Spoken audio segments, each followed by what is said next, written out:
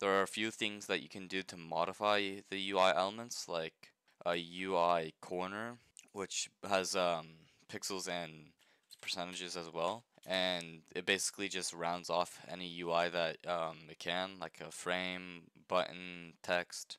There's also UI gradients, and if you click on it, you can see the color. You can change it like normal, but to like actually do the gradient, there's three dots over here, and it'll pop up this screen, and you can add little like color points, and you can change the time to like halfway, and you can click the color here and it'll open the color, and you can change that and it'll affect that as you see, and you can have as many points as you want and like do whatever, change the color.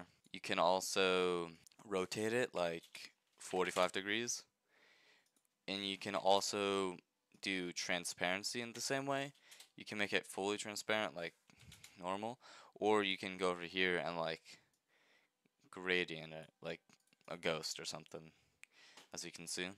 There are also a few other things that are pretty common, like UI layout. This basically controls the children inside of the UI. So if you add like another frame and then you duplicate it, it will automatically like format the UI to look the way you want it to. So you can add a padding like 5 pixels. Also, the scale for if you have scale, it doesn't actually scale to the screen if the frame or UI object isn't inside of the screen's UI. So you have to compensate for that. You can use something like a UI conversion plugin tool. That's what I use. You can change the horizontal or vertical, and it changes depending on that as well. And a bunch of other things. There's also a grid UI, which is a bit more controlling of the UI. It changes the size as well as padding and stuff, and direction as well. And that's basically it.